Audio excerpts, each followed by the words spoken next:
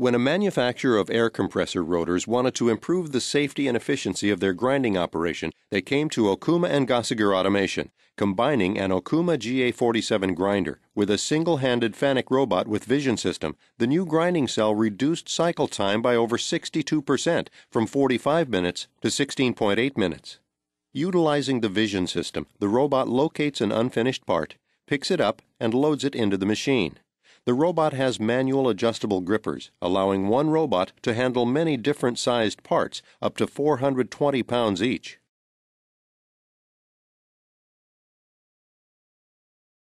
When the part is loaded to prepare for accurate grinding, the Marpos probe takes the appropriate measurements, allowing the grinding wheel to adjust or offset the appropriate position. Op10 grinds the shaft and the outside diameter.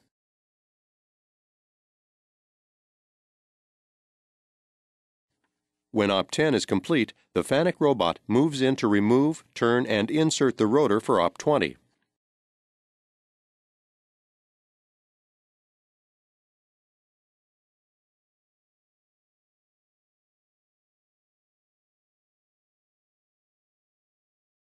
The specially designed chuck is also adjustable to accommodate various sized parts.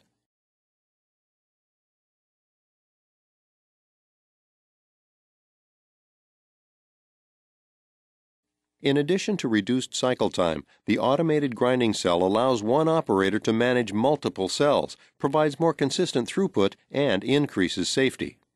In this case, the reduced operator workload and elimination of heavy lifting allowed for an upgraded grinding wheel, which accounts for some of the improved cycle time. When the Op20 is completed, the robot removes the part from the grinding machine, offloads it to the finished goods pallet, and uses the vision system to locate and pick up another unfinished piece to start the process again. When a pallet is completely processed, it is indexed out of the cell by the conveyor system, and a new pallet of parts takes its place. The system is served parts by a fork truck and totally eliminates manual parts handling.